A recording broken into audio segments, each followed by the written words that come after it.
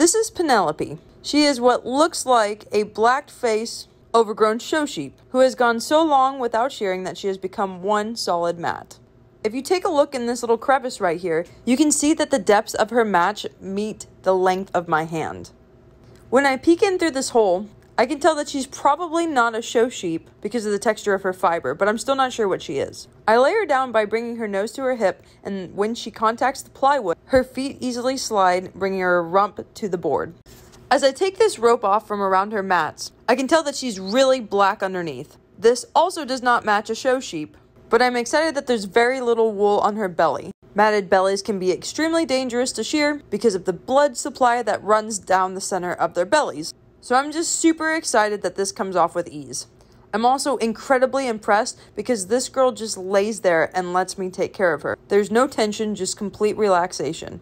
There's no way to prove it, but I really feel that these animals vibe with me. They can tell that I'm here to help. And even though she probably can't feel the difference yet, she already is relaxed. Getting into the first tip is extremely tricky. Those mats are hella thick, so I kind of just tiptoe around trying to loosen them up and leaving little bitty ridges. When the weight of the mats pulls on the skin, it creates a tension wrinkle. The best way to avoid nicking those is to lift one part of my comb and leave all of these little ridges. That's fine because I'll just go back and clean those up afterwards. This isn't always possible to clean them up, but Penelope is being extremely patient with me. I'm not gonna lie, it was pretty intimidating when I got to the neck. I tried to enter through the bottom like I normally would, but these mats are just too dense. I work my way up trying to look for a different entry point. I try by removing this mat from her cheek, thinking maybe that would give me a way in. It relieved a little bit of pressure, but in the end, there still wasn't a good way to enter from this side. I go back to the base of the neck to try again. The only way I can get through is if I can cut a hole through the mats. These shears are extremely sharp and are running at high RPMs. That just shows you how hard it is to cut through. I get a little groove going and then just use sheer force to get through it. Once I finally break it apart, I'm able to get down by the skin of the neck and start peeling all of this away.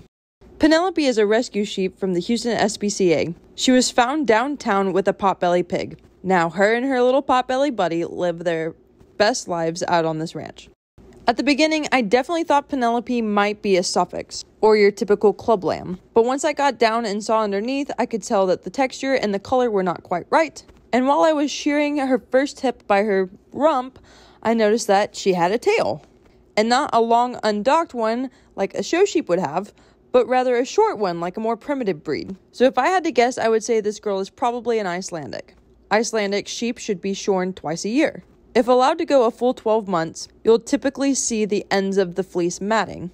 I believe this girl could have gotten this bad in just 3 or 4 years. Once at her forever home, her owners did try to shear her themselves, but the task proved to be too difficult, and honestly, they were just worried about nicking her. This is a very valid concern, because unfortunately, I was not able to get all of this weight off without any nicks. She ended up with 2 small nicks, about the size of the end of my thumb, but both were very shallow and honestly superficial. They are just on the first layer of skin and hardly bleed at all. Think more of a skinned knee than a deep cut. The best thing for small nicks like that is to leave them alone and let them heal naturally. The wax that they produce, called lanolin, provides a plethora of benefits for the sheep. This includes keeping their wool a hygienic environment, it works as block from the sun, and has a little bit of waterproofing to it. But last and not least, it is a natural antiseptic. The best thing for small nicks like these is to leave them alone and let the lanolin do its job. If animals died from small nicks and cuts, there's no way that the human male children would ever survive. Some people want to spray it with different types of wound coats or ointment, but honestly, that does more to trap dirt in unless you're going to go in there and clean and make it a sterile environment, which most people don't do before spraying a wound coat like that. My main concern in the heat of summer right now, especially with how wet it's been in the southern states, is fly strike. We want to make sure the flies stay out of the nicks, and the best way to do that is to spray the animal with fly spray. Yes, it's that simple. Now we finally made it past the halfway point.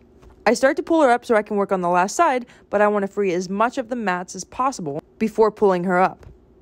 Once I do, the full weights of the mats will be pulling on her skin, and if I can do that for as short of a time as possible, that's best. So a quick little cleanup before I start really diving in there. Wow, did you see that? The mat just literally peeled off in 2 different sections. That's intense. As we get her up, it's almost like a piece of cardboard bending. I cannot even imagine how restrictive this entire mat was. It's so stiff, it's holding itself up. Now I grab the end of it to maneuver it a little bit so I can take some of that tension off of the skin. And I keep just chiseling away at it.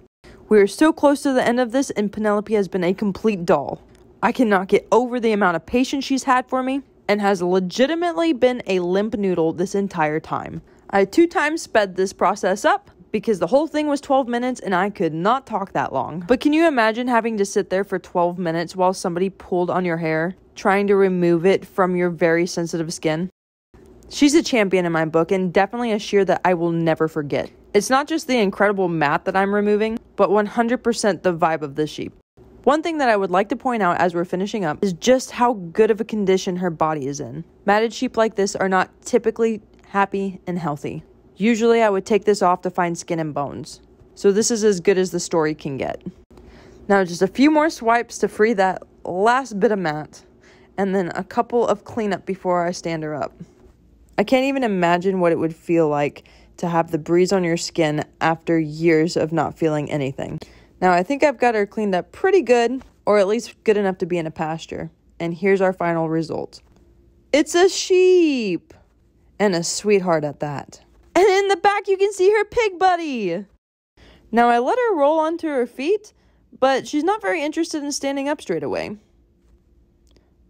A couple pats, a little bit of motivation, and still not having it. So I'm just going to let her lay there and chill out. She can take her time. I have nowhere to be. But if she is just going to lay here, I'm going to take full advantage and get a couple pets in. Doesn't last long before she's ready to get up and take on the day. But now that I look back, it's almost like she lays there and lets me finish petting her. But let's go back and check out this felted mat. This thing weighs at least as much as a feed sack and is one entire piece.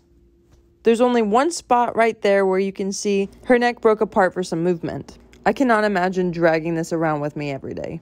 Now let's get a close-up look at this monster. The outside is hard and felted, kind of like carpet, but the inside is nice and soft, kind of like a felted blanket. And certainly just as hot. You can see all the strands of the fiber there, and the different stages of matting. The part that went over the majority of her body has rings in it like a tree. You can kind of see the ears. All I know is she has to feel better now. And she was certainly enjoying the breeze under the trees.